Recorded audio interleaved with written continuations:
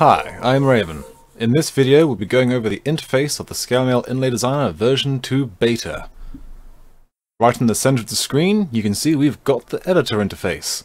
Exactly the same as the last one. You can simply tick your mouse across whilst you've got a tool selected to change the colors by clicking any scale that you want to change its color. In the top left hand corner of the user interface you have various grey buttons as well as a tool description.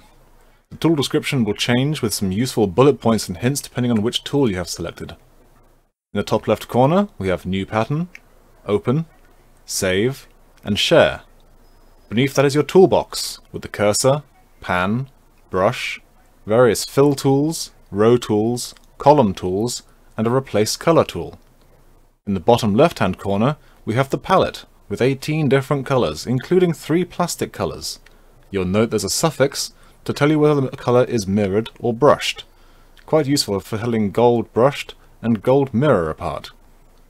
In the top right hand corner we have Settings, Kickstarter Supporters, Help and About, and then various camera tools for zooming in, zooming out, which you can also do with the mouse wheel, centering your view if you need to get back to the middle, Zoom to Extents if you need to zoom out from a very large pattern and get a glimpse of what you've been making, Flip Pattern if you need to see your pattern from behind, such as when you're weaving it, and Reset View if you need to go back to a standard default layout.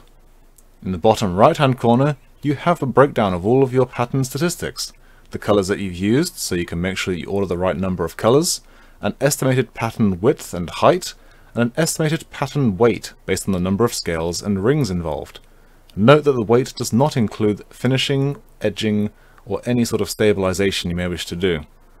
It's worth noting that while you have certain tools selected, you may be restricted from using the editor. For example, if you switch to the pan tool, you'll be unable to interact with the editor. This is to prevent you from accidentally changing your pattern whilst you're scrolling around.